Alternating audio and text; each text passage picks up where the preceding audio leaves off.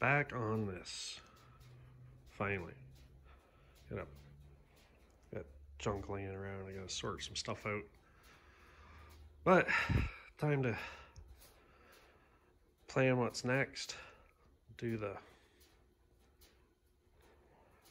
gonna do the rear suspension. And do the hairpins for the rear. And kind of think about shocks. I don't have a set of rear shocks yet, but it'll be easy enough anyway.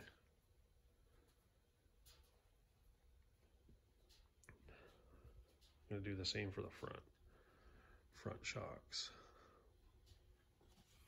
Because currently where they're mounted on them, see, originally that was on the front shocks were there because of how they're mounted with the stock Model A frame and front cross member. Now I want to put them in behind. Probably just gonna use a longer bolt off the spring shackle on top there, or maybe off the hairpin bolt that goes through the clevis, sticking in there. So there'd be just enough room. Or something through the bat wing on the axle.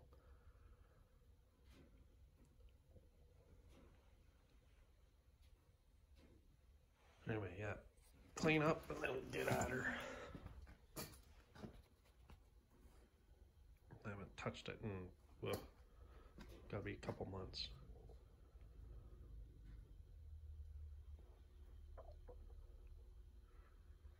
That thing gave me grief. Still giving me grief. I still gotta start it with a screwdriver. So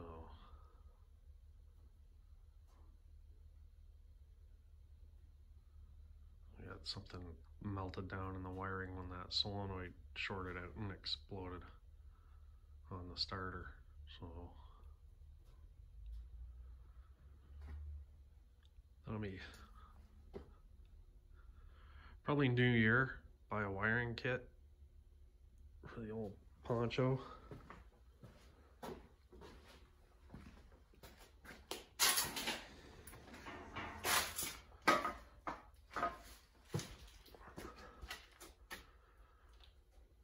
Buy a kit and rewire it. This is a stock harness and it's got about, well, it's got 60 years worth of patches and repairs and modifications and changes and splices. There's one wire that runs up to the alternator, and we took the plastic wire loom that was on it to tidy it up, took that off, and there's like 3 butt joints and like 3 feet of wire. So that tells you the shape of the wiring. And it's not, I'm not pointing any fingers at anyone, it's just, you get this repair, that repair, 60 years of wiring repairs, and it just, there's just too many failure points. So I'll probably just order a kit. There's a kit in my old Fleet line, and just the fact that all the wires are like printed right on the wire, what it's for, where it's going. I'm a big fan of that. So it'd be worth the coin to grab a kit, strip it out.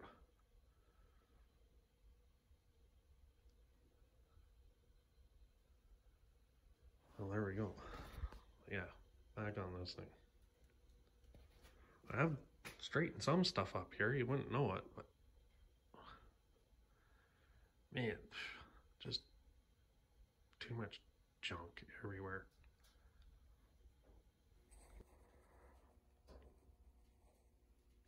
Okay, here we go. That's about as far as I'm gonna go with this. When I put it all together, Wow. Finish this up here a little bit. Get in there. Gonna make a little deal that can get in there, but yeah. That'll be her. Like I said, I don't want to overdo it because the rest of everything's not gonna be super good. But it is a tea bucket that I'm building. And really, a tea bucket is all about, well, as far as I'm concerned, most of what it's about is that the engine is out there. Like, you see the whole thing. So I want to make sure it's something interesting. But I've got old speed parts, old dress-up parts mostly. I'm not going to put a whole bunch of stuff in it. I think I'll put a cam in it. That'll be as far as the performance stuff goes. But yeah, just give it a final buff with some mothers. That's the stuff I like to use, the wheel polish for aluminum wheels. It works really well. Some guys use flits, but yeah, it comes in a teeny tiny tube, and the mothers you can get it in a big tub.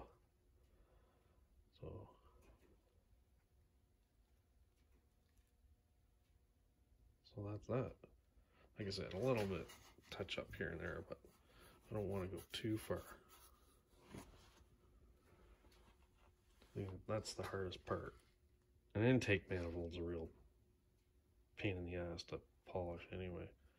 It's probably the worst thing. It's really easy. It is. Let's head her over here. So I've got up here,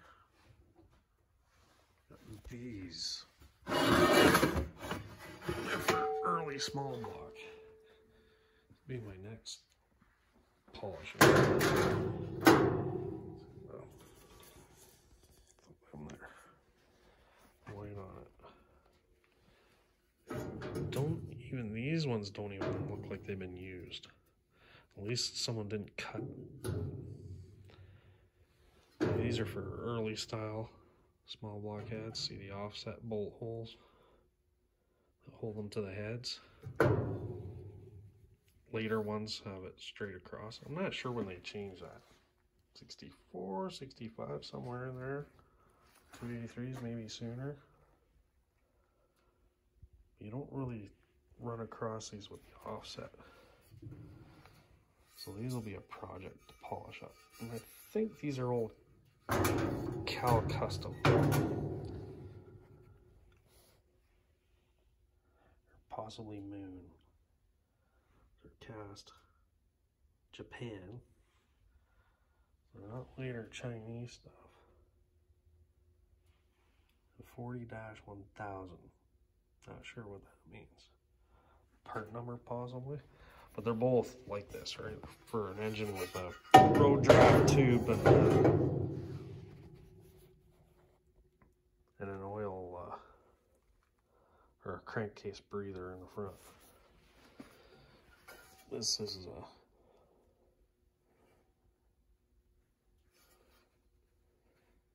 these look as close to NOS as you can possibly get, other than them not being in a box. Oh, there's no sign of these having ever been on an engine. So, just cool. Stuff pops up. You keep your eyes peeled. You're never painted nothing, so I get to be the one that gets to ruin them.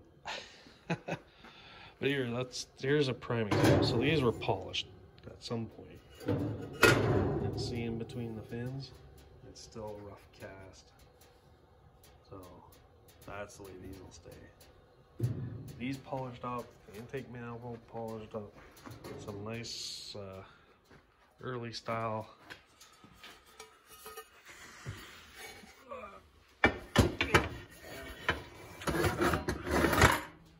nice early style air cleaners, which I still have to find. What's in there? Oh, that's some more valve covers. I've also got these that are pretty damn cool. Oh, excuse my hands. I'm gonna do this one-handed. Well, these guys do it. Other YouTubers, how the heck? Let's switch hands. These are the hot ticket too, right? A nice Chevy valve cover. Chrome. They're not perfect, but I don't want perfect. These things are freaking super cool.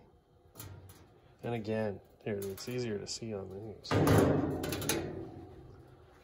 So offset bolt holes. There we go. That's not what this video is about. It's about polishing. I'll polish up those finned ones anyway. Same here. And then I got another set of just, I think these are standard ones, not offset bolt holes.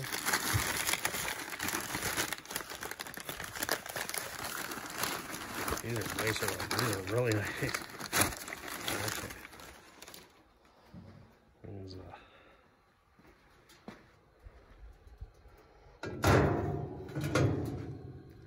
let's see, these are later ones. See? The bolt holes are in line. So these won't fit my 283. They will fit the 350 that's in the Pontiac. No, it doesn't have a Pontiac engine, it's a Canadian Pontiac. So it's got the small block Chevy. Originally it would have had that car, probably an inline 6.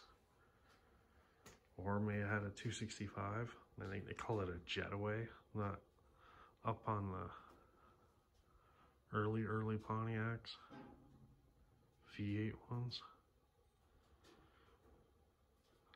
I've had a couple. I've had a 58 and I've had a 60. So I don't know. They look cool. Dress it up. It's just got black spray painted everything, old Moroso valve covers or something. Yeah. Anyway, that's that.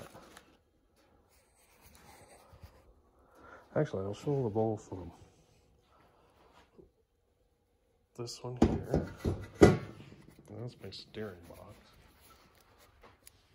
This one here. Oh, it's not. Yeah. Should be able to see the difference.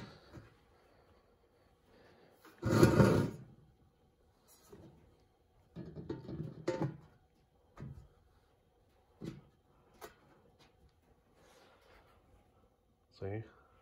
Different than the holes. Those ones are straight across. The one set line up. It's frustrating.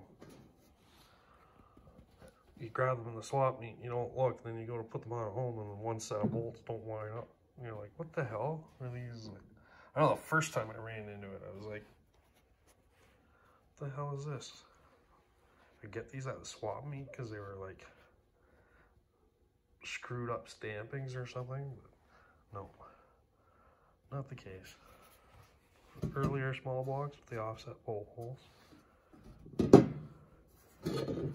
Later small block. Man, these things are in nice shape. Wow, I didn't know they were that good. Whew. Wowzers. Fancy. Too fancy for this garage almost. Bam. There. Oh yeah. There's a little difference. Thought I'd point out. I know, got off on a little tangent in videos about polishing stuff, but It's all still shiny stuff.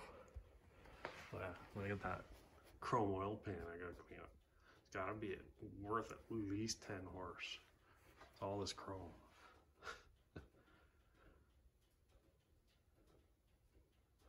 Yeah. So, T-bucket, that's what it's all about.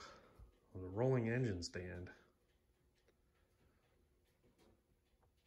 I think if they go too far with other details, you can run the risk of it being overwhelming. So if you keep everything else sort of toned down, but just nice and clean and neat, then have that small block just sparkling like it's like a jewelry box and a nice big fat diamond ring in it, and you open the lid and there it is. This thing's always on display.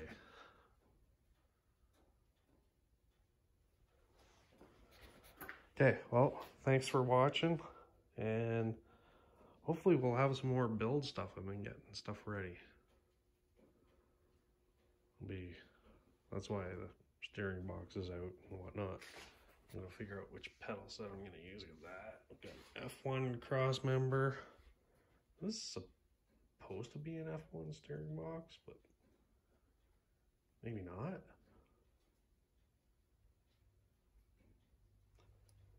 Someone can tell me. I'm not too. This is the first car I've built where I've had to go this far from scratch. Most everything I've had has been 50s stuff.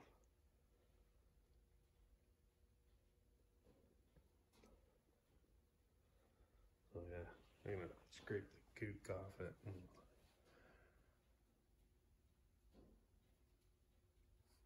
find a friggin'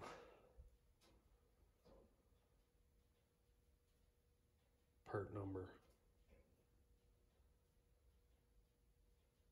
Maybe that'll tell me something.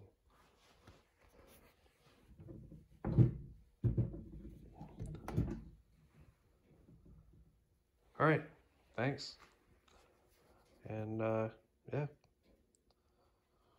like, share, and subscribe like everyone else says. And we shall see you again soon.